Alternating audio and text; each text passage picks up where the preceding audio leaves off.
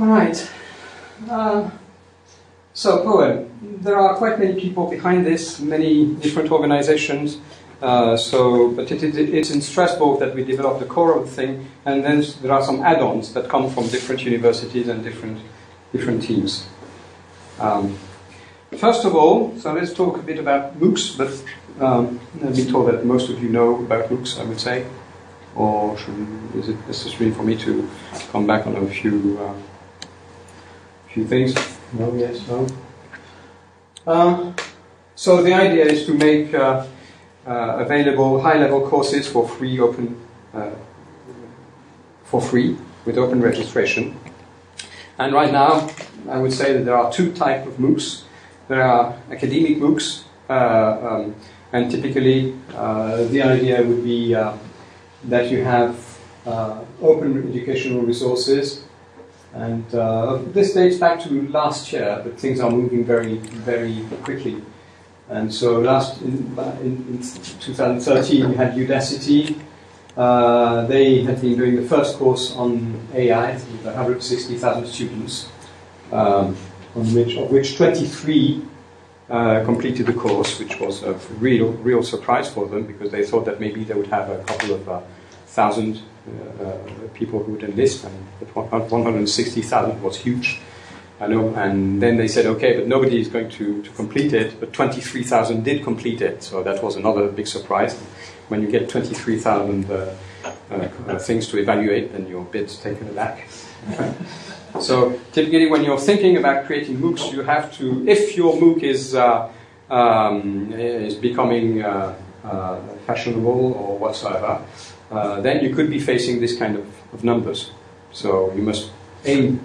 I think that a good way is to aim a MOOC at 100,000 people, with 10,000 people completing it. You know, that would be a good aim.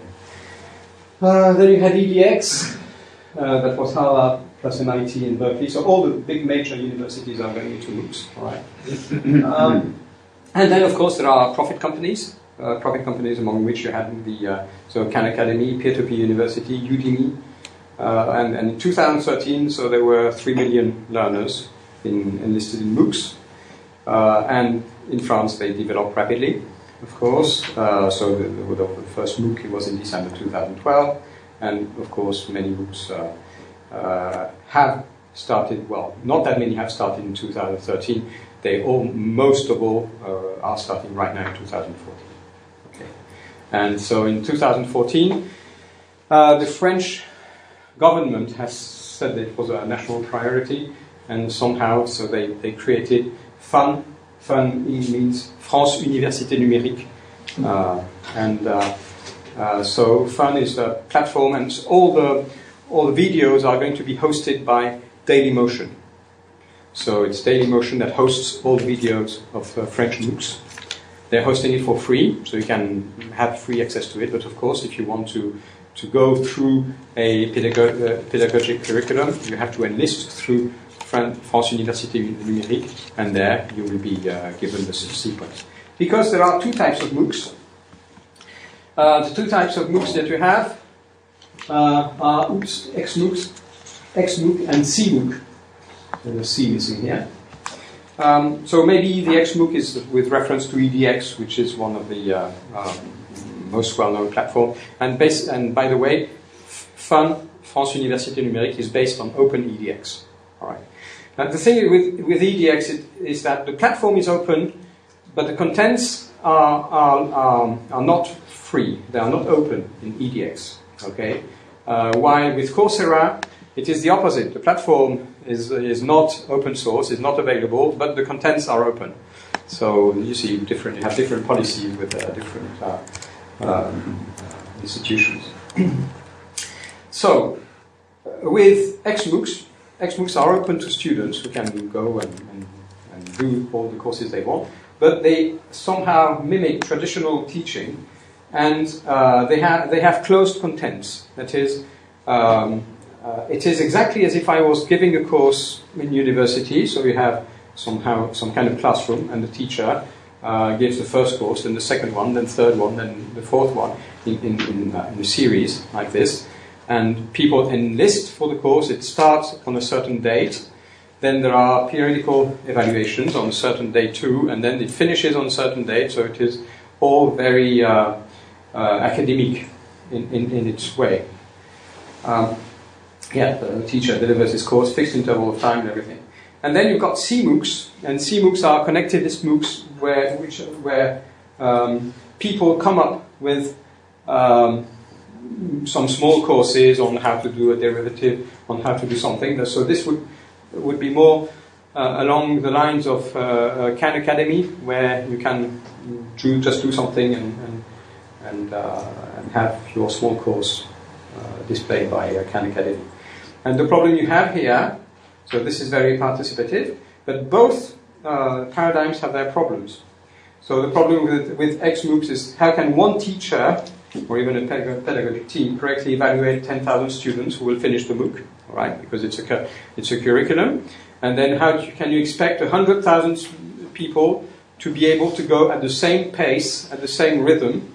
Some of them will be slower, some of them will be fast, quicker, because they have different knowledge, they have a different background. So for some of them it will be really boring. For some others it will be too difficult to follow. We can't have 100,000 people following the same course at the same speed. It doesn't make sense. And for CMOOCs, how do you deal with new contents? How can you evaluate just a course on one thing and not on a whole curriculum? So the two are different ways of seeing the same thing, but both types of MOOCs have their problems. Okay, and so here is where complex systems appear, because on poems we are going to use complex systems in order to teach complex systems, but we can also teach something else. We are not bound to teaching complex systems. Okay. So one of the definitions, you could have a very wide and general definition of complex systems would be to have a large number of heterogeneous, possibly heterogeneous entities in interaction with, there's a small bit missing here, with an emergent behavior. It's important that all in all the different entities, when they collaborate together, create something that is more than the sum of the parts. That is the famous sentence from Aristotle. All right? Aristotle proposed that. The whole is more than the sum of the parts. And it's well adapted to the autonomy of collective behavior. And of course you have all seen this, all right? Well, you will not see this. What is this? I don't even have my mouse. Okay. I hope I can get out of this. Yes? Well, they will escape. I hope I'm going to have fun. So, that's just to show, well, that's not happening, that even crowds, of course, have the same collective behavior as fish or as schools of, or as birds, And of course you have ants, all right? And ants show a collective behavior. We'll come back on ants later on. Through stigmergic communication, that is, it's not communication between different, and it's different from bees. Bees, they communicate directly when a bee has found a large field of flowers. Then when it comes back, there's a bee dance, and the bee is dancing in front of the others, indicating at which angle towards the sun it is. Then the frequency of the dance tells at which distance it is from the sun. Then they really communicate it's one to N communication with the bees that are facing the ants that is the bee that is dancing. With the ants, it's different. With the ants, they are leaving information on the ground as using pheromones. So it's called stigmergic communication. It's not direct communication. Okay, and so that's basically what there is about complex systems, and you will see how it will come in. So now, let's have a look at how education evolved a long time. A very long time ago, you had private tutors. And private tutors, I'm talking of several centuries ago, before school existed.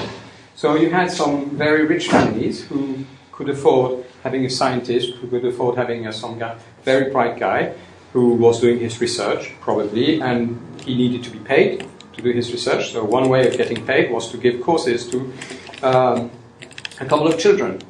And so you had this very bright guy who would have 2 or 3 children to take care of. And of course, he would know the children very well, and this would be really personalized education, because if one of the children showed that he was good at arts, so the tutor would develop the artistic skills of this child, and another one was good in science, so the tutor would develop the scientific side of this child, and so it was very dedicated education and different education for each child. Okay, and the tutor uses his experience and to predict the aptitude. So he sees that this child has an aptitude towards one domain or another. And so with his experience, then he can do some, develop the skill of the child towards one direction or the other. So that's predictive education. But of course that was very costly, so available to very few people. And then what was the solution to that, so that everybody could read, write and count? That was school and education for all. But here you cannot have one teacher for 3 or 4 children. That would be much too expensive. So in France, at least, you have typically, this is what it has evolved to right now, you have around 30 children per class. Okay, and but at university you can have possibly more than 100 students per course. And in medicine, typically you have, in first year, you could have 600, 700, 1,000 students following one course. And the way you're doing this is that you have one theater where there's the professor who is giving his course, and then you have 2 or 3 theaters where the course is replicated by video. So right now, if you're not quick enough in the morning, if you're not getting there half an hour, 3/4 of an hour in advance to get a seat in the theater where the professor will be, then you have access only to another theater where you only see the video. So it's not very interactive. And this is how it's done right now. And then, of course, you have to have a national curriculum so that everyone is graded the same way. And as a result, you've got a large number of students who can read, write, and count. But the problem is that there are leftovers. So there are students, as I said, who are slower, and there are students who are faster, and you cannot take care of them. And with MOOCs, it's even worse, because you can have, it's not 30 pupils that you have in one class, but you can have 100,000 students for one single class. Okay. So this is where what we're doing comes in. So the idea is to create a learning management system that is based on a robust complex system. Okay. And the idea is to implement what we call 4P education, because there is 4P medicine, 4P health. 4P health is participative health, predictive health, preventive health, and then personalized health. Why am I talking about health? Because it's really a parallel thing. You may have heard that last year Angelina Jolie had both breasts removed because her genetic inheritance showed so let's say that participative health showed that people who had this very gene, this version of a gene, along with, such parentage, would develop a breast cancer with a certain probability. And with her, it was predicted, so through participative health, many people who share the data, then you see that people who develop breast cancer may have some common things in common. And when you see someone new who is having these traits that all the other ones had, then maybe you can predict with a probability that this person will develop the breast cancer. So that was predicted to Angelina Jolie. I think it was predicted with 80% chances. So rather than having a breast cancer, then she went into preventive health, and preventive health consisted in having her breasts removed so as to prevent the appearance of cancer. Okay. And here we can do exactly the same with education. The idea is through participative education. So participative education can be inter-tutoring, so you can have tutors between students one student who is 2 years in advance of another student can be his tutor. All right, and for a student, explaining things to someone else is also very rewarding. It's something that is very pedagogic to teach, because you will have to understand yourself things that you may not have thought about to answer questions of the other student. All right. Then it's important to be able to improve contents that you should be offered, to add some new things so that everything is not fixed. Then you have also to be involved into peer-to-peer evaluation, and all this also allows to analyze the good trajectories and wrong trajectories leading to success or leading to failure. So this is the whole, everything that is contained into participative education. Once you have this participative education, the mass of the people will allow you to find some good trajectories. The good trajectories will allow you to do some predictions, because if someone is following one of the trajectories that you have seen that 10,000 other people have followed, then probably this person will be interested in what the 10,000 others have been interested in. So you can do as well as the tutor of the old times, who saw that someone had some affinities with a domain. Now, if you see that someone is following the trajectory, a good trajectory that has been followed by 10,000 people before him, then maybe you can say, okay, you can suggest some new courses, saying maybe you will like this because you know that all the others who have been doing this have been liking this in the future. So you can start doing predictive education. And then, once you have done predictive education, you see that someone is following this path, you're offering new contents along this path. You can do preventive education. What would be preventive education? It's very important to prevent failure. There's nothing worse than a student who is stopping his curriculum because he says that the content is not adapted to what I want to do, and then he resigns. So we should do whatever we can to avoid resignment. And in order to avoid resignment, well, maybe we could detect that the choice of a student may not be adapted. If you have a student who has been doing a curriculum on, I don't know, the history of arts in Anglo-Saxon time, okay, and so this guy has been doing this curriculum, and just at the moment he wants to do an item in high energy physics. So even though it is a system, the system will see that everything that the guy has been doing has been along the trajectory of ancient languages or ancient arts, okay, and then suddenly he wants to jump to high energy physics. There's no link in the system that is successful, that goes from ancient art, okay, to theoretical physics. So what you can tell him is that maybe this is an error. Are you really sure you want to be doing this? Because up to now, the participative analysis shows that nobody has succeeded to go from what you've been doing to this next item. Now, so here the idea is to prevent failure. And if the student really says, no, that is the new trend I want to follow, that's my new topic in life, then maybe what you could do is to find the shortest path between what he has already done in his curriculum towards high energy physics. Because maybe in high energy in students who are doing high energy physics, they need to learn English, for instance.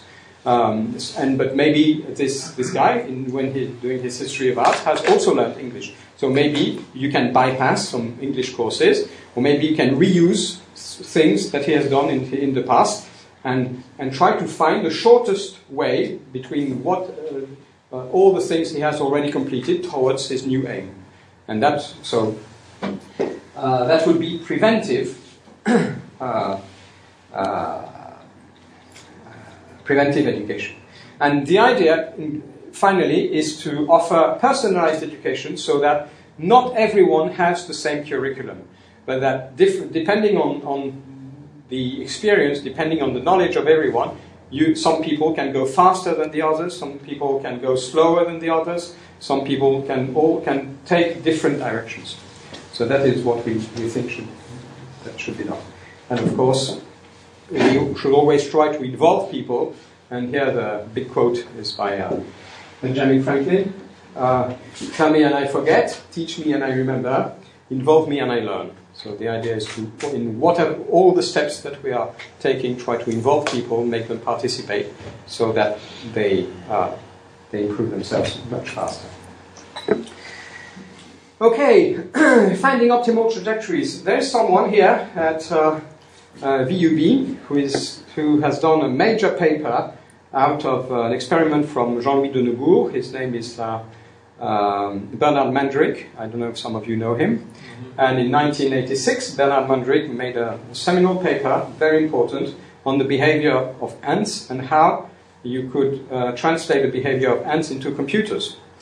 So this has later on been used by Marco Dorigo to do ant colony optimization.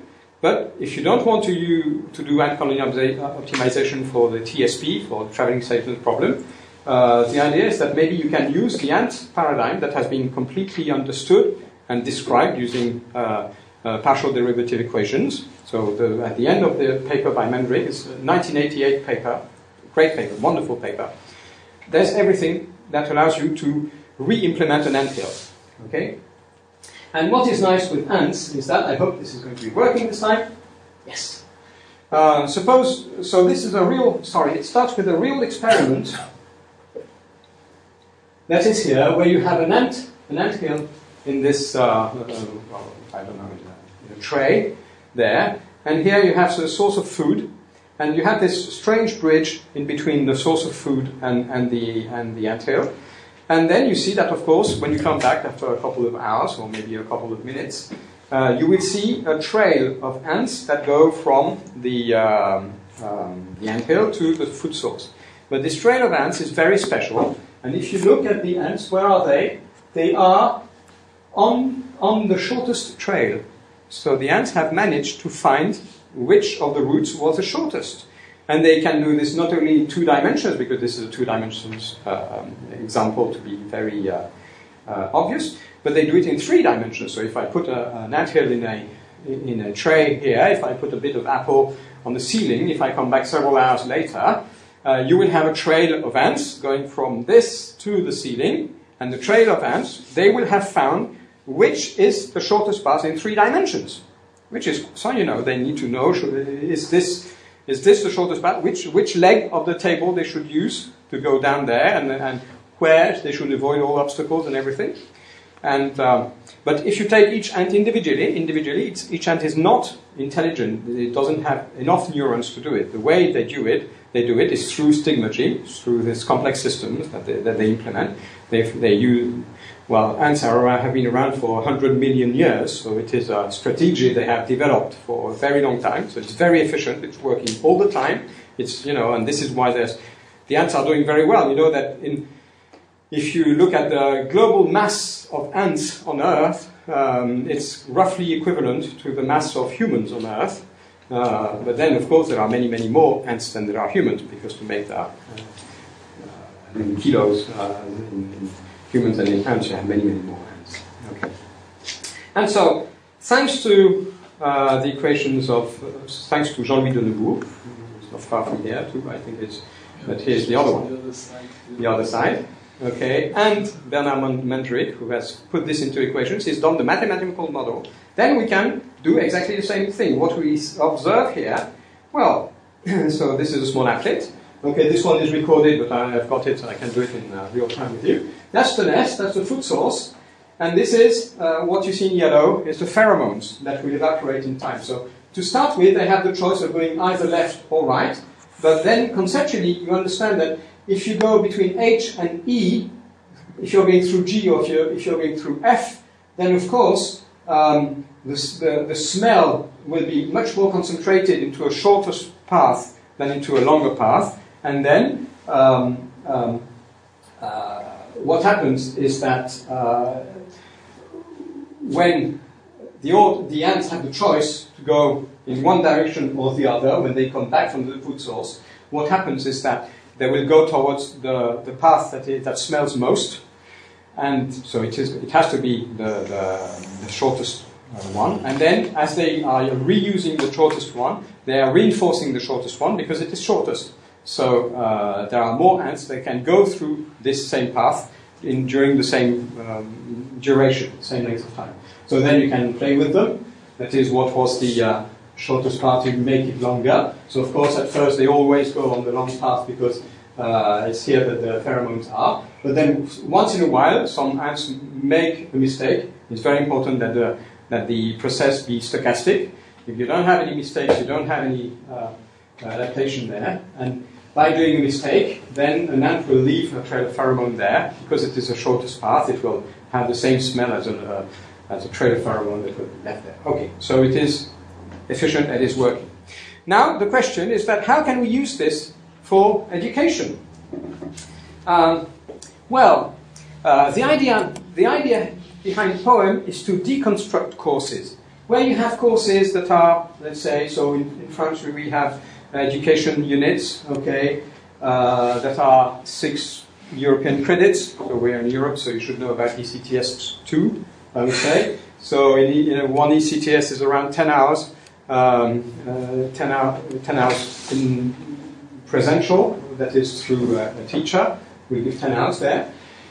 And so if you've got a big unit with 6 ECTS, it will have 60 hours. And what the teacher will do, he will have a chapter 1, okay, and he would start chapter 1 with recalls, then probably with a course, then with exercises, then with a bit of practice, and once chapter 1 is finished, he'll do the same with chapter 2, chapter 3, and it will be all linear. And if you want to have this curriculum and give this to a student, then the student will all have to follow the very same curriculum, but each to his speed, each to his pace. And you cannot have this personalized education because that is the way it should be. So the idea behind POEMs is to deconstruct the courses, and rather than having all this linear course, you just decompose this into videos of 15 to 20 minutes, all right? And if you just, so if you say that there are 3 videos per hour, 6 ECTS will make 180 roughly videos, and some videos will be recalls, some videos will be courses, some will be practice, some will be exercises and everything. And then you've got this that is totally random and haphazard, okay, so complete mess. Then of course that is for 1 UE, okay, 1 unit, but if you're looking on 1 year, so we were talking about 1,800 videos, small courses, or pedagogic items. And what are you doing with this?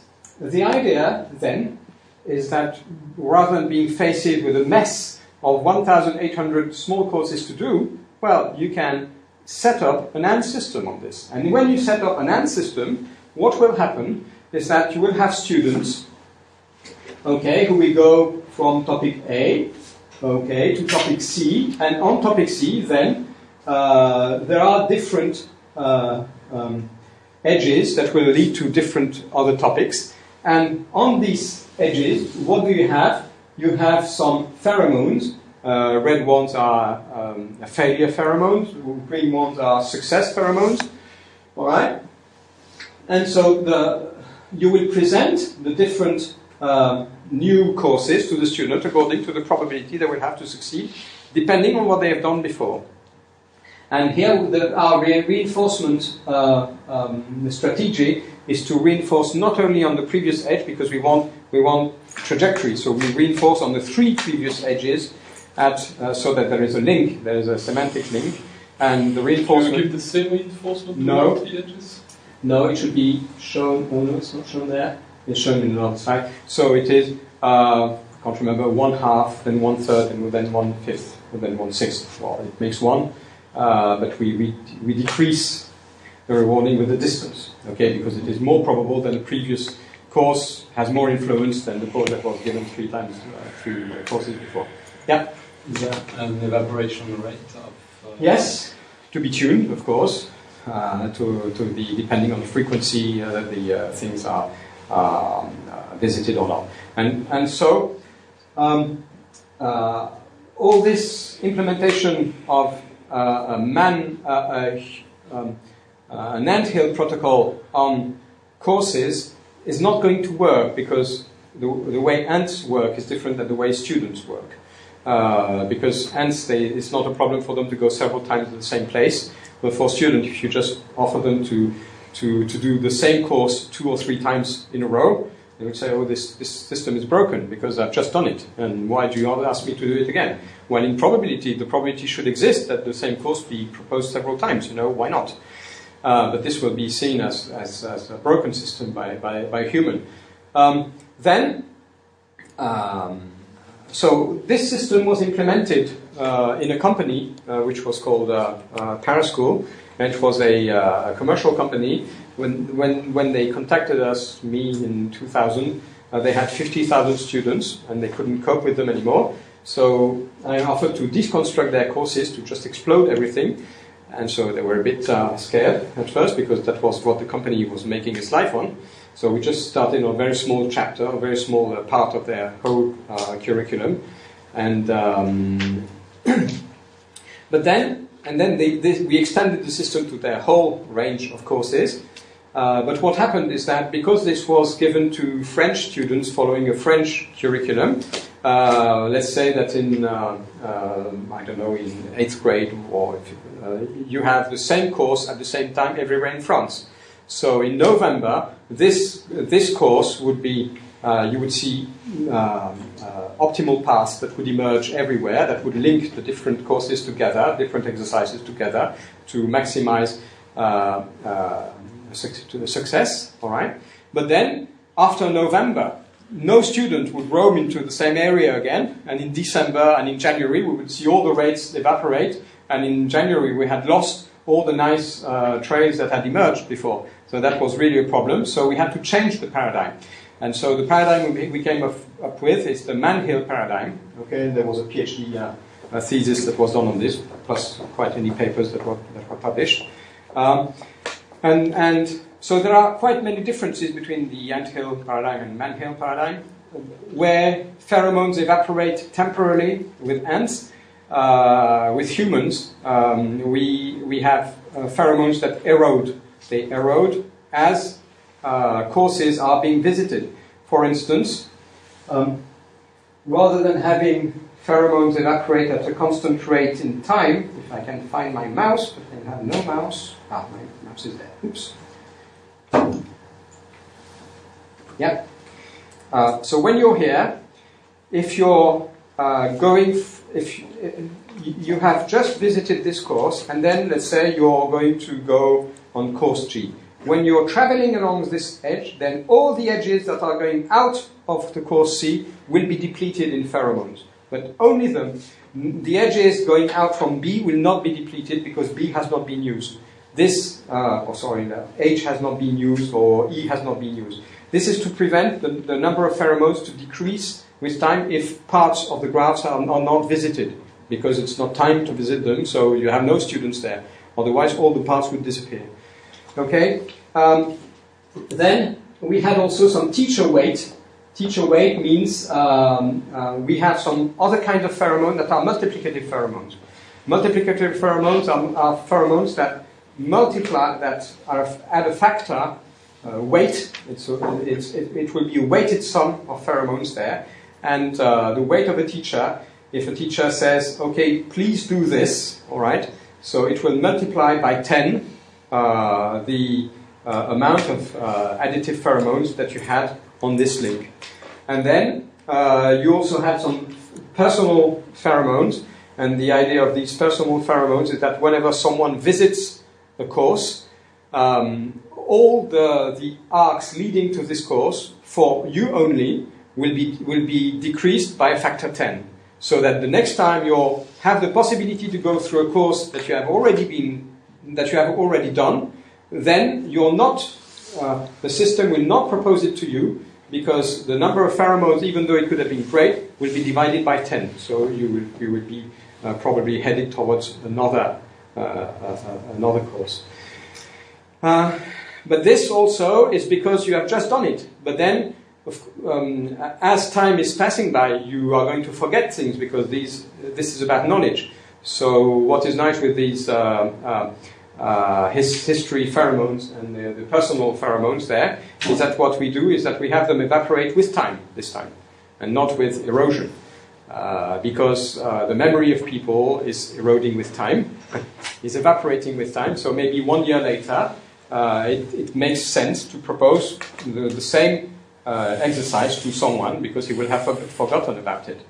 So there is a memory curve, and you know that your memory will dissipate with time. And so we implemented the memory curve into the personal pheromone so that the pheromone would evaporate. So because it is a multiplicative pheromone, it evaporates towards 1. It doesn't evaporate towards 0, because 1 is the neutral element for multiplication. Okay, so it is multiplicative pheromones that we have there. And so we have many small differences between the anthill system and the manhill system. So this is why it behaves differently. And it's nice because it allows you to tune it and this is what allows for personalized education, because otherwise everyone would follow the same path, like the ants, unless someone, of course, wants to do something else. So this is nice for exploration. It's important that even though some people are suggested to do something, some people do something else, because this is how you can find new, interesting paths. Okay, so we rely on the diversity of humans and their desire to explore, to find some new paths. So this is why diversity among humans is very important there. But then we can also tune the system so that different people have a different view of the system depending on their history, depending on what their teacher wants to do and everything. So now, of course, why we could be doing this on one topic on complex systems, or let's say one topic in mathematics, we can do it towards all topics of science. And the idea would be that if you have small courses in all topics, then you would see some paths that would emerge towards economy, towards literature, towards, I don't know, computer science, towards biology and everything. And all this, they would create some kind of collective intelligence on the optimal, because what the ants are doing, they are finding optimal paths. So you know that all the paths that are being evolved here, they are optimal. They will maximize the rate of learning, which is something that is great. Okay, and so of course you can show that this is working also with several food sources. And so supposing you have the nest that is here in the middle, if I can find my mouse. Where's my mouse? No mouse. Okay, the nest is in the middle, so we've got 3 other objectives. Okay, food 1, food 2, and food 3. And then, of course, they find quite easily the shortest path, and then you can, of course, do the same trick. Make this path that was the smallest one. Suddenly, the way this would be done is that suddenly someone creates a new course that makes that is more efficient. So the previous course is less efficient than the new course. And after a while, of course, the ants will find a new path that will be better than the old path. Okay, and this one is emerging there, and quite quickly they will find a new path that is shorter than the other one. Right? Okay.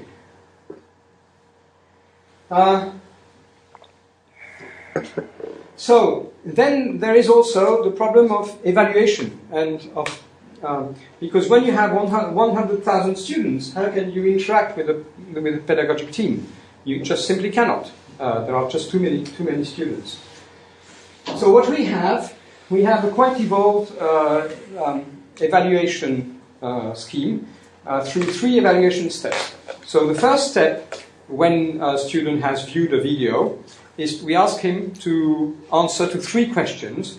And not only answer to 3 questions, but we ask him also to evaluate the quality of the 3 questions he's been asked. Is it a nice question? Is it an interesting question? Or is it a bad question?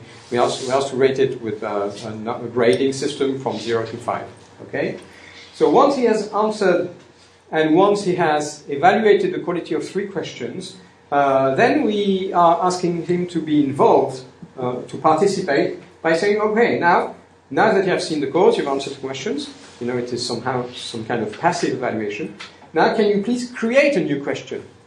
And to create a new question, it means that you must have understood what was going on in the course. If you didn't understand what was going on, how are you going to ask a question on this?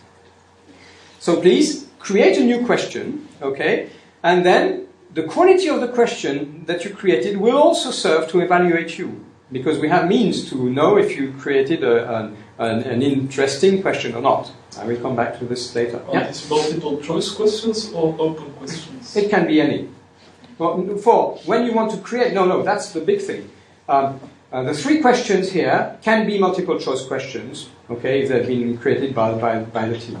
But what the big idea behind having students ask them questions is to be able to deal with open questions. So even though we can do with multiple choice questions, that's it. The idea is to be able to deal with open choice questions. Because I had a small experience, I gave my students a task to develop a number of multiple choice questions about the goals. Yeah. And I noticed that the quality of their questions was not very good, because it's not easy to make multiple choice questions, because a multiple choice question should not only have one right answer, but let's say 3 answers that could be right but are not right. And exactly. Then you sometimes get ambiguous answers, and it's difficult to make a good multiple choice question. No, this is directed towards open questions. Okay, and so this is why we have this complex evaluation scheme, because we want it to be open. So, create a new question that can be open and provide its answer. That's the second phase. And third phase, because here we had to answer 3 questions, then who is going to evaluate the quality of our answers? Typically, we cannot ask the teachers, because, as I said, a pedagogical team cannot interact with 100,000 students. It's not possible that some teacher evaluates the question. So we have to do some peer-to-peer evaluation. And peer-to-peer evaluation, well, this is something that we know very well about in research. How are we doing peer-to-peer evaluation in research? When there's a new algorithm someone comes up with, we are supposed to be all at the same level. There's no one who is supposed to be better than everyone else. Who is going to evaluate your new paper? So the consensus, maybe not good, maybe, well, what is used currently in research is whenever you submit a paper, typically the journal or the conference will give your paper to be evaluated by, let's say, around 3 reviewers. Okay, and depending on the evaluation of the 3 reviewers, your paper will be accepted or not. This is how it's done. So if it's good enough for research, maybe you could think it's good enough for students too. And so the idea is that whenever you answer a question, your answer will be given to evaluate by 3 evaluators, 3 students who are at the same level as you. Okay, so it will be peer-to-peer evaluation, as we are doing with research. And because by answering 3 questions here, you're requesting for 9 evaluations of your answers. And because here you created 9 potential evaluations of answers, then, so that the system holds itself, the third step is for yourself to evaluate 9 other answers that have been made by other students.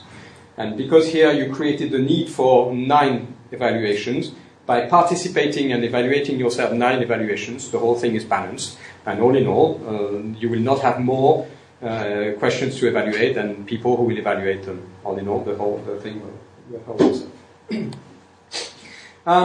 Then here, what's interesting is that we're using reCAPTCHAs. So you might have heard about CAPTCHAs. CAPTCHAs is typically when you go on a website and you want to register to a forum of some kind, so as to make sure that you're human and not a computer, not a bot. You're being asked along with your name, okay, can you please decipher this twisted number or twisted chain of characters, okay? And if you answer correctly, then the computer assumes that then you're a human, so they validate your forum thing. But then Google came up with something more intelligent. Let's say they used a paper that was published in, I think it was in Science, a science paper about reCAPTCHAs. And reCAPTCHAs are really neat. Unfortunately, I don't have internet right now, or maybe I could. But if you go on the Google website and you want to create a new account, you will see that you don't have to decipher correctly 1 word, you have to decipher correctly 2 words. And the 2 words are quite different in nature. One of the words here is the standard twisted letters that have been generated. So you generate a word, okay, and then you twist it, and please, can you recognize this one? But the other one is not one of these things. And Google had this great project of scanning all the books that were in public domain in the world, and so they made this huge library because they wanted to make open the contents, and so that the books could be addressed by content. So they scan it, they scan all the books, and once they are scanned, they put an optical character recognition software on it and translate it into some digital contents, so that you can then do some queries on the books that have been scanned. But of course, optical character recognition is not safe at 100%, and there are still words that OCR cannot recognize correctly because the word has not been printed, because there has been, I don't know, blot of ink, or I don't know, something that just prevents the OCR from recognizing the word correctly. So what Google did on these words that are not being recognized by OCR is that, well, they just ask you to do it for them. And next to the first word, that was a word generated artificially, then they asked you a word that their OCR software could not recognize. And by writing down the two words, well, the second word, you're helping them by using your human brain to decipher what the optical character recognition thing couldn't do.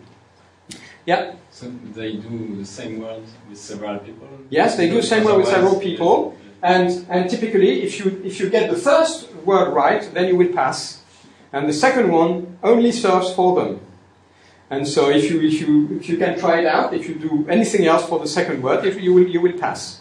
And what they do in the end, they will say, okay, if it's a word that is really difficult to recognize, then they will rely on probabilities. They say, okay, 80% of the people who have been shown this word say it is from. So if 80% said from, then we're going to say it's from. And they put the word from in their book. That was the thing that was missing. But that's not for you to get in. It's for you to help them. Okay? So this is about reCAPTCHAs. And so we thought that the idea is quite interesting. So what about using it for these? And among the three questions that are here, of course you have understood that in the three questions, two questions are questions that come from a database of questions that have been validated by the pedagogical team. They are real questions asked by the tutors, by the teachers. And the third question, of course you don't know which because it's going to be mangled, the third question comes from a student. Yeah? How does it work when the first questions can be multiple choice and the other questions are open? Well, then the first is multiple choice and the other are open. So what? Okay, so you can see that there's one multiple choice and two opens, something like that. Yeah. So does it mean that the pedagogic also creates open questions then? Yes, normally, well, the thing is that we are aiming at open questions. We're not aiming at, we're using multiple choice questions only when we cannot get the participative system. Right now, I'm doing the first MOOC of the Strasbourg University, and this first MOOC is going to use France Université Numérique. I just told about you, that's a French institution on MOOCs. And in France Université Numérique, they don't have this evolved evaluation scheme. So what I will have to do, I will have to give multiple choice questions for the French students of France Université Numérique. So to us, we only use MCQs when we can't do open. But by default, if we can have this system, then we will do only open questions. And we will only do MCQs if we can't. Okay. So as I said, it's not directed towards MCQs, it's guided towards open questions. Okay. Yeah, so where was I? Two questions from the pedagogical team, and the third question is a question from a student. And this is why we're also asking people to evaluate the quality of the question. But somehow, a student could come with a question that is rated as better than the teacher. And also, we have many subtleties. Why do we, how can we force people to make a choice? As I said, we rate the questions we give them a rate, an evaluation between 0 and 5. 5 is a very good question, 0 is a very poor question. But rather than allowing them to put 5 to all questions, because some non-participating students could say 5, 5, 5, and that's all. So we're a bit more tricky than that. We only give them 10 points. So they have 10 points to distribute over 3 questions, and that's problematic. Because 10 is not, you cannot divide 10 by 3. So it means that if they cannot give 3, 3, 3, they have to give 3, 4, 3 or 4, 3, 4. They will have to make a choice somehow because they have an exact number of points to distribute over the 3 questions. Okay, so somehow they will have to choose a question that is better than another. Right? And then we also have an LO level. So Arpad LO was a physicist who was playing chess, and that was in the first half of the 20th century. And at some point, when you had tournaments, it would be very nice to be able to rate the level of the different chess players. And in order to evaluate the rate of the different chess players, what Arpad LO came up with, he came up with a very nice function, and this function depends on the LO rating of the 2 players. The LO rating of the 2 players is computed in a such way that the difference of points, of LO points you have, tells you what is the probability you have to win or fail against your opponent. And because it gives you the exact probability to win or fail, the reward you will get, depending on whether you win or you fail against him, will depend on this probability. If you had a 50-50 probability to win or fail against the other one, then you don't get much because that was an even chance for both of you to get to win. Now, if you have a 200 points difference, then it means you have 60% chance to win, or if the other one is 1,800 LOs, and if you're 100, 600 LOs, so there are 80% chance there are 60% chance you fail, and 40% chance you succeed, because the other one is better than you. So if you win against him, then you will get more points than if you had been fighting against someone of the same level as you. And as the difference between the LO numbers of the opponents is higher, then the number of LOs points you will get if you win or lose will be greater. If you lose against someone who is really poor, then you will lose many, many points. If you win against someone who is really much better than you, then you will gain many points. And this is a very nice function because it is optimal in the sense that it will give you your true rating with the minimal number of competitions between people. So the idea here was say, hey, what about using this evaluation system to evaluate not only the students between them, because the problem is that the students, they don't fight against each other, they don't evaluate each other, but what the students are doing, the students, they evaluate against exercises. So you could say that whenever they are solving an exercise, they're doing a competition with the exercise. And if they fail towards the exercise, then the exercise wins. So you could raise the LO number of the exercise. And on the contrary, if they succeed with the exercise, then the exercise, the ELO number of the exercise drops and your ELO number goes up. And very, very rapidly, you get an evaluation of the level of the students, and you get also an evaluation of the difficulty of the exercise. And this is very nice because even though an exercise could be evaluated as difficult by the teacher, the problem with the teacher, he's got so much experience, so much knowledge of many, many other things that maybe an exercise that looks very easy to him could be found very difficult for a student, you know. And on the contrary, maybe something that, because, you know, it has a very deep knowledge involved in it, so the teacher would say, oh, this is a very difficult exercise, but maybe for some reason the student will find it easy. So rather than trying to find in advance if the exercise would be difficult or not, and this is what all teachers are doing when you're doing an exam. You're rating it, you're giving us a certain number of points to different exercises, depending on what you think is the difficulty of the exercise will be. All right? But maybe this does not reflect what the student point of view will be.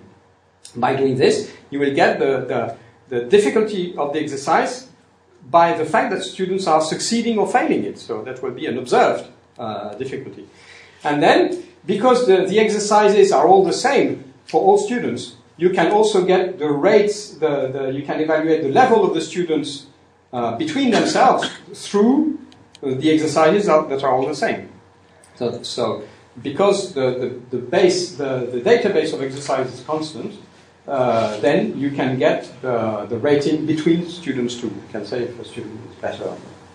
At what level does an exercise or a student come in if they haven't yet gone to any competition? Well, if they haven't, well, we're not exploring. We're doing exactly the same as in chess. You're starting with 1,000. That's it. We're reusing. All this 1,000. If you don't know anything, you just yeah. So you start. Beginners start with 1,000, but very rapidly they raise, and so there are other systems than ELO that are more refined that have come in later on. But all the experience. Chess players are very intellectual people. So they like things to be very refined and very exact and very perfect. So we totally rely on the experience for that. We know that if they had found a better way, they would have used it. So we are simply reapplying what they're using, and we're quite happy with it. I wonder what would happen if you would apply this system to tennis players, because the ATP ranking is inspired from ELO. It is an ELO ranking because this system works really nicely. All the rating in competitions is based on Alpha ELO's system. Are you connecting this with the previous stigmergic activity? I mean, if like a group of students from social sciences come in, they may have a very different view on it. So the way we're doing this is that whenever there are different questions, or whenever there are all the questions have an ELO ranking, okay? But the courses also have an ELO ranking, because if you failed all the questions of a course, then the course was too difficult for you somehow. So, and when you're facing with, when you've just done a course, then you have different choices. The different choices will be towards several courses which will have different rankings. And this is a way we have to accelerate the progress of some students, or on the contrary, slow down the progress of some students, depending on whether the student is bright or depending on whether the student has all the knowledge or whatsoever. So what we do, because we know the probability, because the difference of ELO points tells us exactly the probability to succeed or not. So what we are doing is that at first we are giving, if we have enough choice, of course, within the question and enough choice between the courses. This is why we need to have hundreds and thousands, so that we have the most refined possibilities. If we have sufficient possibilities, we are going to give the student an exercise that will be too difficult for him, with a 60% chance, okay, of failing, and so that it is normal that he fails. And then when he fails, which is something that is normal, then the next exercise we will give him on the same topic, he will have 60% chances winning, succeeding on this exercise. So that in average he will have 50% chances over the two exercises. All right? Now, this is, if he fails on the first one, then he's giving an easier one so that he can progress, so that he does not stay on the failure. All right?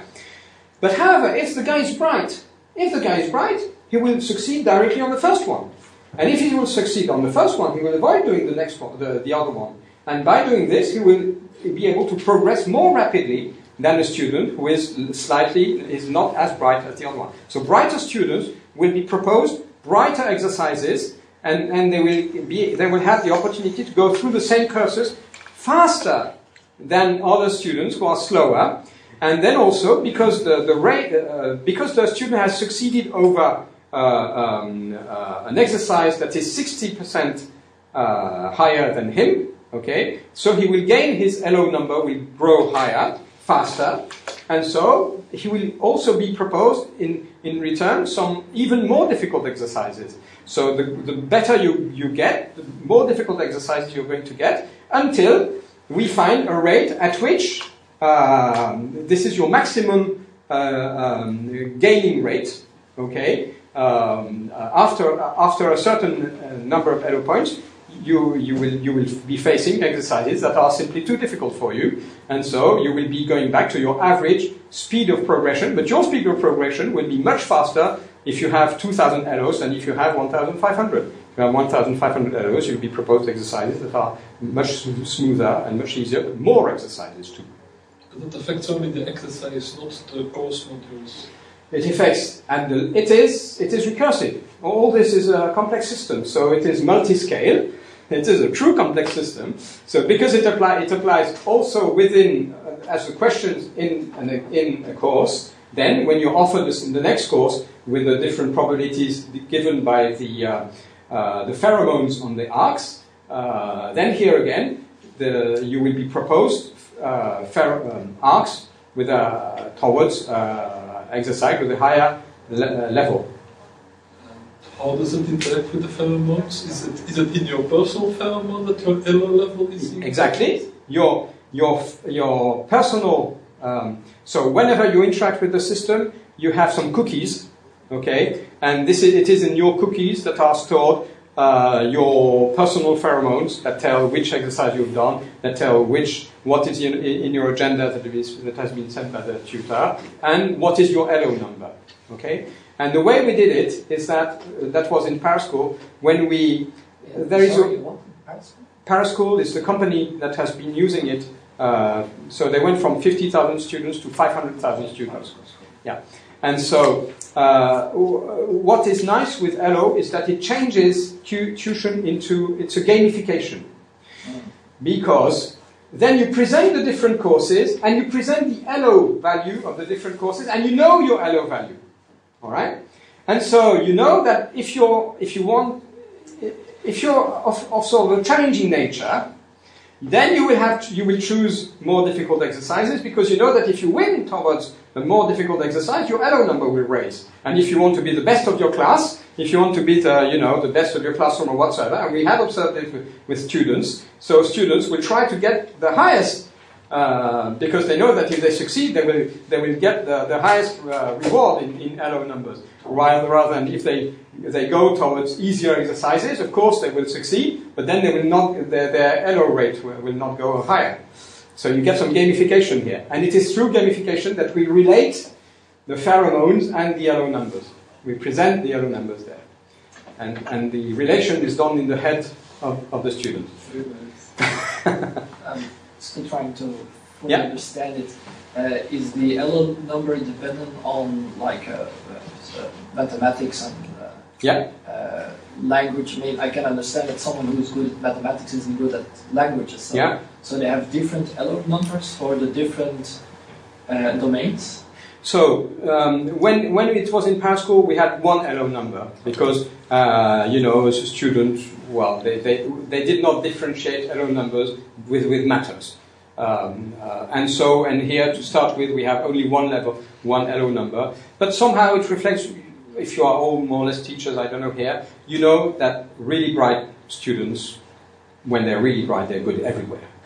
That happens quite often. There are, of course, some, but this is quite rare, who are good in only one subject and really bad in the others. But sometimes it's because they're not interested in the other subjects, But you have students who are poor everywhere, there are students who are good, when I was doing my A levels.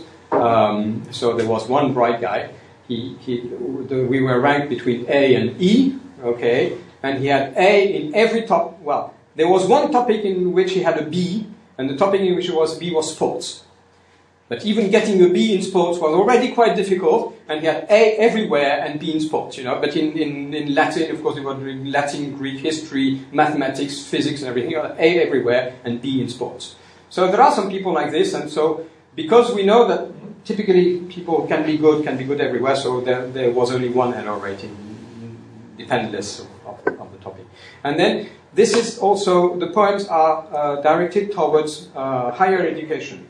And in higher education, usually, it's not towards secondary education. In secondary education, you have, your education is very diverse between history and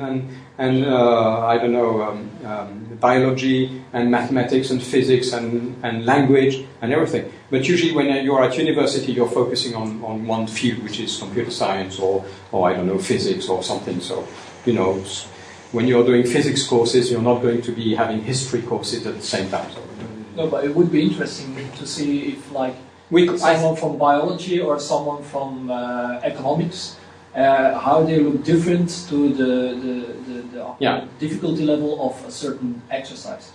But right now we have only one LO number.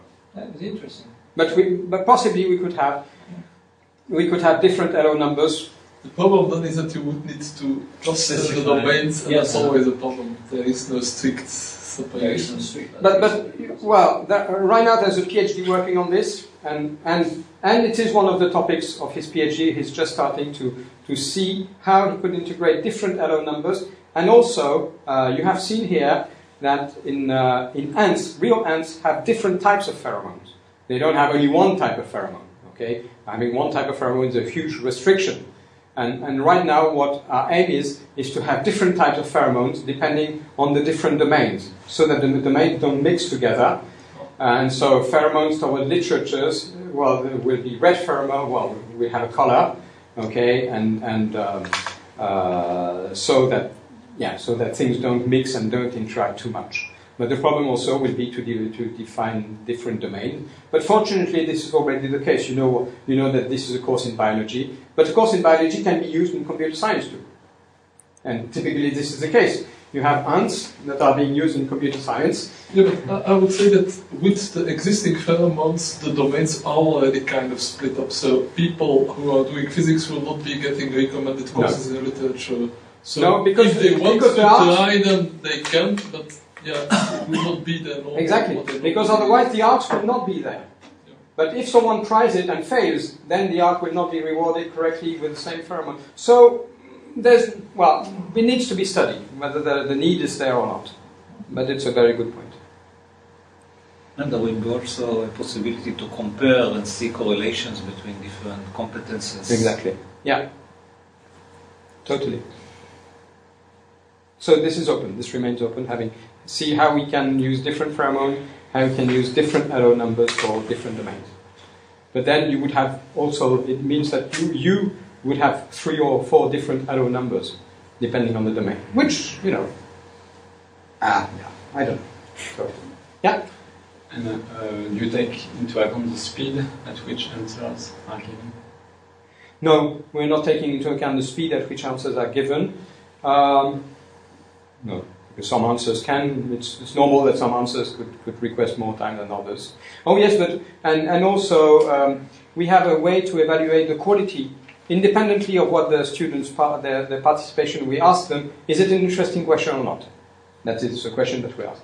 So, of course, then some students could be answering anything, they could put 3 or 4 or anything. But somehow then, if we have a question that has been created by someone, and this question, everyone answers it correctly, is it really an interesting question? A question to which everyone answers fine is not really a discriminant, okay? Then on the contrary, you have questions that have been created by students to which nobody can answer correctly. So maybe the question is faulty, maybe there's a problem in the question, okay? So we can detect this by seeing the rate of success or failure to the question that is proposed. And then, of course, because a question, in order for a question to be a good question, it should discriminate between people. Some people should fail, some people should succeed. All right, that makes it interesting.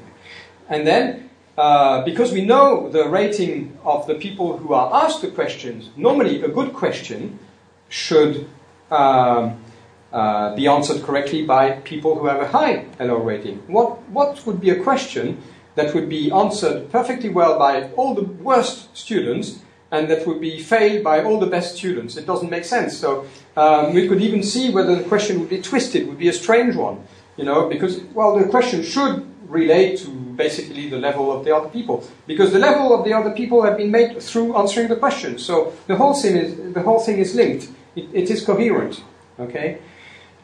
So we have ways to detect that some questions are strange because they do not behave correctly. It's the same in the evaluation phase. If you evaluate things not in a serious way, if you give any rating to the questions you have, to the answers you have to evaluate, then normally good students with a higher LO level should get better rates than poor students.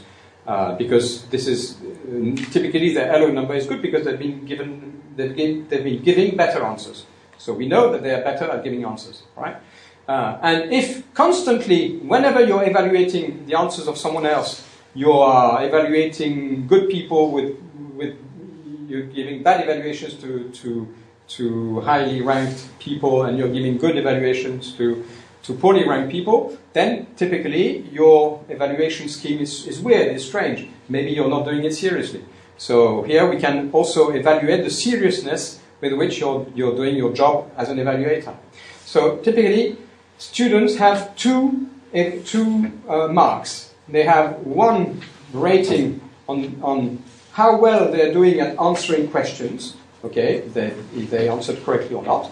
That's one rating on the contents of the course. And then they have a second rating on their participation. Do they participate well? Do they evaluate things in correlation with the yellow numbers of the other people? So somehow this shows that roughly they're doing things fine. Okay. And then also we have evaluation is very important. You know, when you're doing an exam and the teacher does not evaluate the exam within 1 month. You know, he just hands you back the marking one month after. That's not very nice for the student. So there will also be a participation rating at how fast you evaluate the answers you're supposed to evaluate.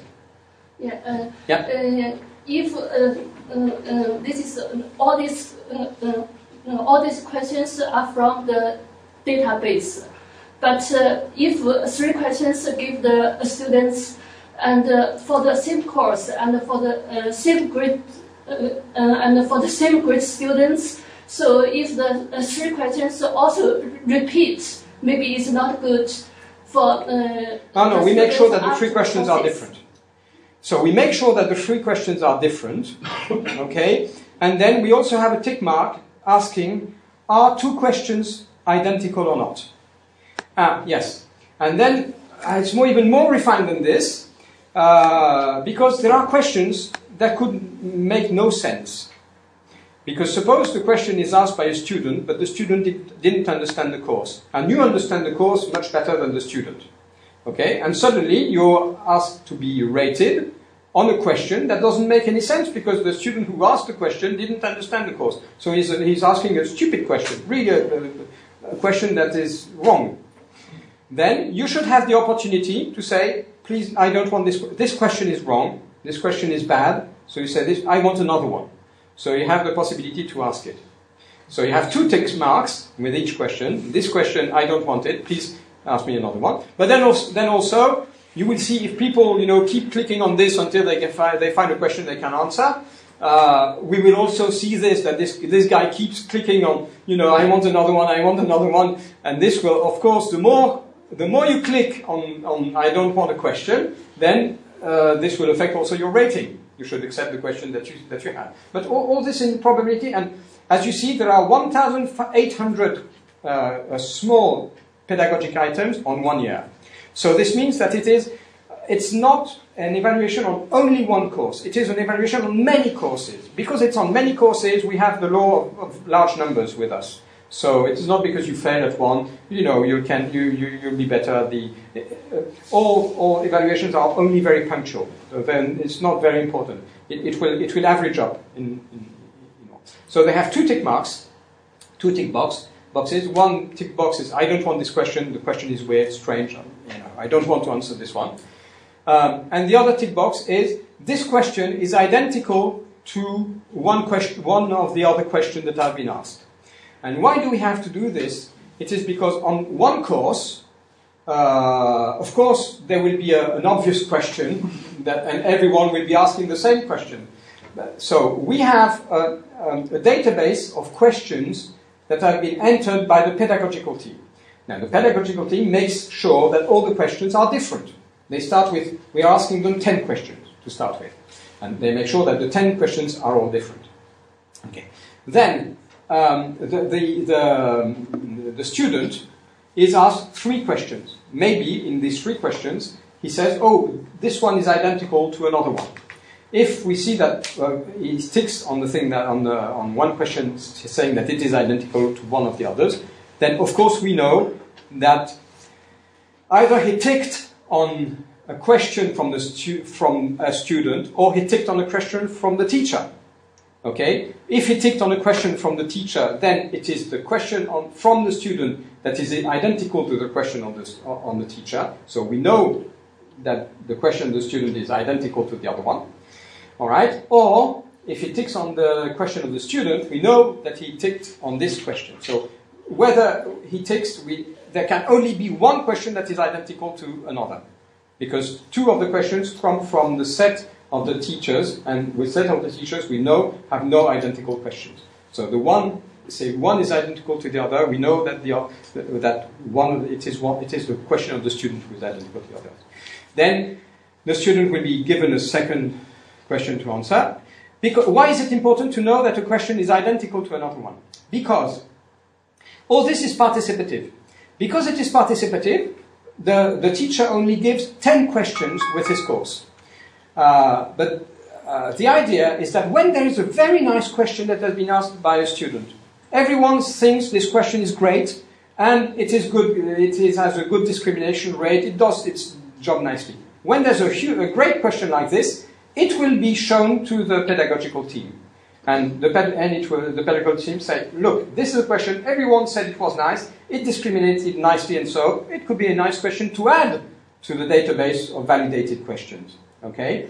And then, if the question is different from the others, but we know it will be different, because if it's been identical, then people have said it's identical. The idea is that because we're planning to have 100,000 students, we cannot have 100,000 questions come back to the pedagogical team. We need to find out the very best question.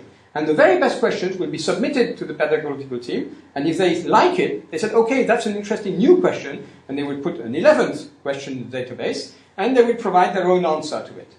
And so this is how, participatively, the archive of good questions will grow up.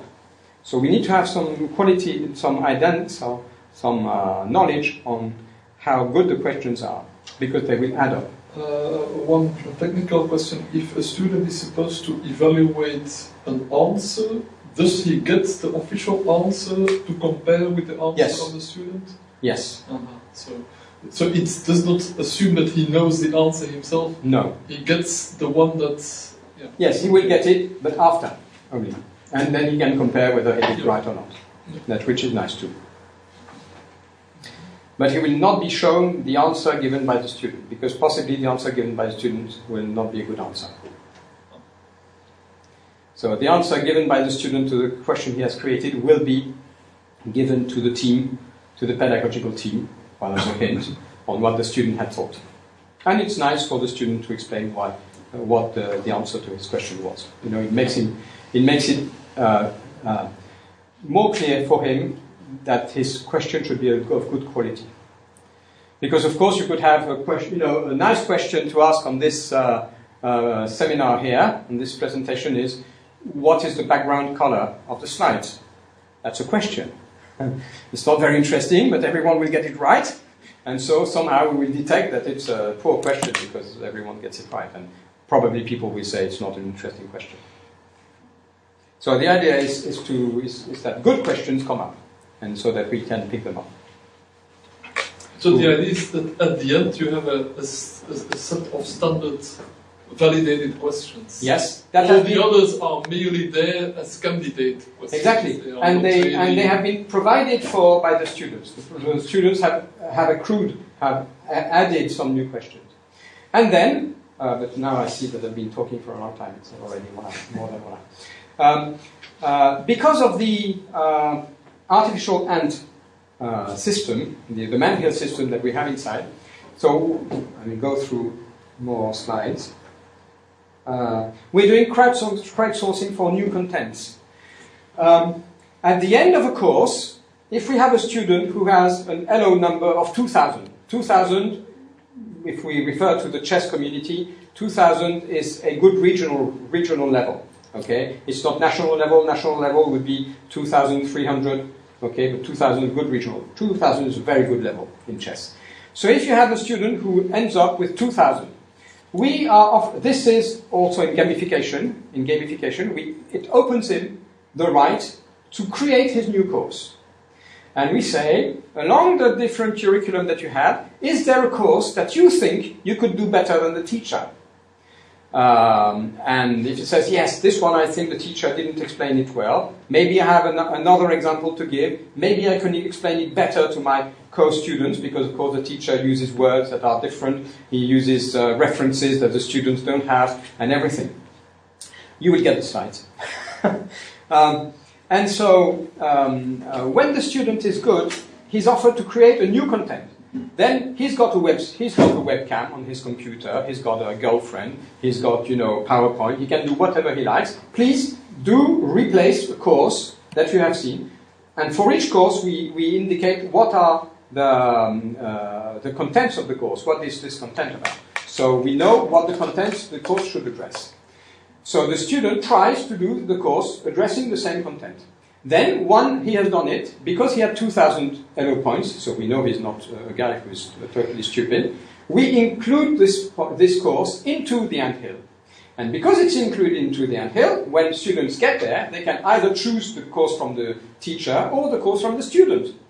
And here, but of course he will not know that the course is from the student. Well, he will see the guy is different. But after a while, if it's diverse enough, you will have many, many different people who will give you the course.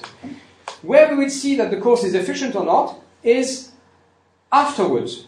If the people who went through the student course do better later on, if they have more success later on, the pheromones will have a higher rate through the student course. On the contrary, if the people who go through the student course fare worse later on, if they do worse later on, then the pheromones will be worse on the student path and will be better on the teacher's path. So the pheromone will mean that his course will disappear or will not be used anymore. Does it happen in practice? In practice, it did happen, so that was very nice too, to see that some students came up. That was done in Strasbourg, that we had done an experiment, so we had asked students to explain, it was on derivatives, okay, and then a student course came up better. And not better because it was liked by the people, but came up better because later on we could see more success from people who went through this course than from people who went through the course of the teacher, because somehow the student managed to convey. You don't need to be a Nobel Prize, to pedagogic skill. You have a Nobel Prize, can have terribly poor pedagogic skill, and will get a whole room to get to sleep in 5 minutes. That's very, very easy. So we're doing crowdsourcing for new contents. First of all, to replace existing courses. And because of the man-hill paradigm, good courses will get promoted. And after a while, you can replace the course from a teacher. And then also above, let's say, 2,500 LO. 2,500 is a national level, is great master level.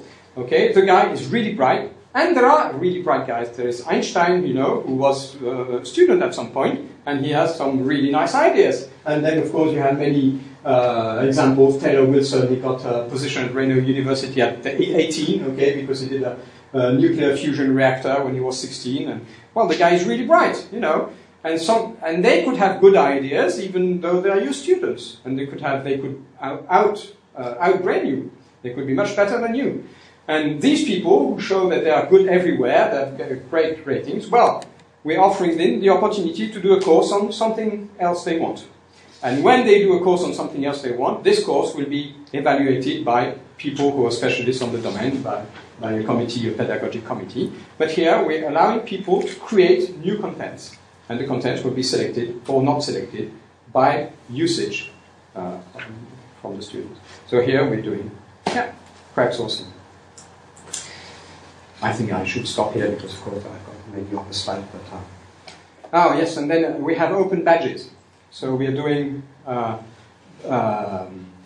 evaluation. When you have evaluated a series of courses in the same domain, then we think that you have gained the right to say that, okay, you have validated, you have gained some knowledge in this domain.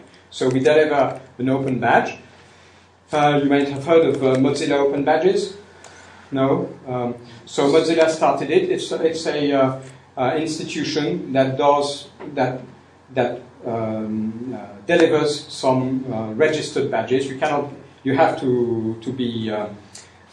get the badge from someone else. So they make sure that they are secure, that they are yours, and they can be obtained only through the course that you went through. So they are certificated badges. It's kind of a degree or certificate. Yes, but it's not delivered by universities. It's just delivered by the teaching institution who delivers the badge. So, for instance, the course on artificial evolution that will be done through FUN, the French university, numeric university. It will not be a grade from university, so we will deliver open badges. So, okay, you have had a reasonable. So we have an open badge with 3 stars, 2 stars, 1 star, and to say that, of course, depending on how well you succeeded. And then students, they have e-portfolios. Right now, there's an e-portfolio which is called Mahara, and it's a portfolio that is associated to you, and you can store all your badges that you gain from different courses, and then you can put the portfolio into your CV. Into your CV, you can say, I got this badge from, I don't know, artificial evolution, I got this badge on thing, and then depending on who delivered the badge, the employer gives credit or not to the badge. If it's a badge delivered by University of Strasbourg or another university, maybe it will have different quality. And this is very nice too, because it allows to create, this is very important, it allows to create specific curricula for companies too. You know that companies now, it's very rare to have people who are doing the same job during the whole career. Sometimes they get fired and they have to find a new job into a new direction. So now lifelong tuition is something that is very important, and people should upgrade their knowledge, and so as to adapt and get to know new skills. And so what happens is that periodically companies have to train their own people, their own engineers to new techniques or such. And what we are offering, and this is working, so we're offering this for companies who want to improve their own employees, but also to students who want to have an interview with a company to get a job. Now, some companies need engineers in computer science. Right now, it's very much the case in France. But in computer science, you have databases, you have web programming, then you have systems, then you have many different domains in computer science. And so perhaps Abaz, which is a company in Strasbourg, they want to get an engineer in systems.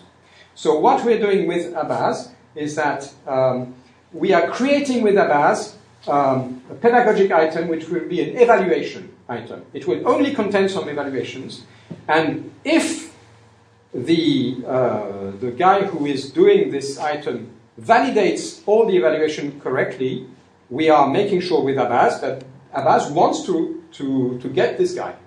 So we are putting this evaluation item into the Manhill, and people who want to do this, they will want to validate it.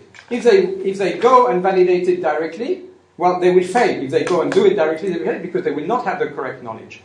And if Abaz is a very good company and everyone wants to get a job from Abaz, what will have a path will create between people who are starting there and Abaz directly.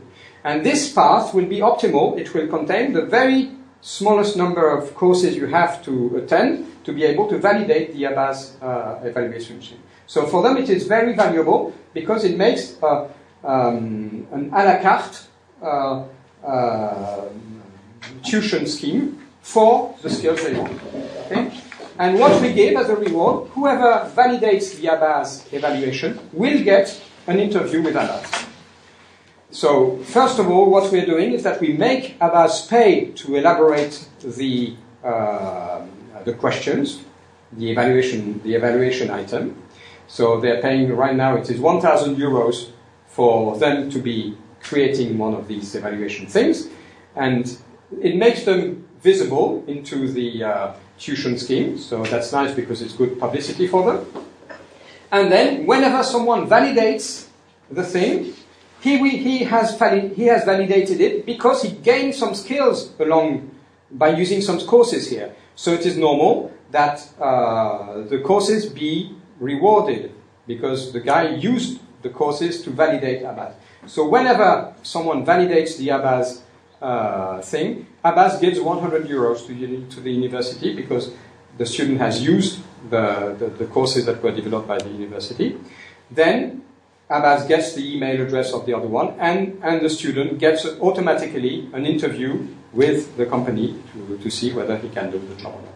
So this is a nice way to make a relationship between the industry and the university and to create some specific curricula for a particular company. It's going to be different from the general curriculum you could get at the university. I think it should stop there.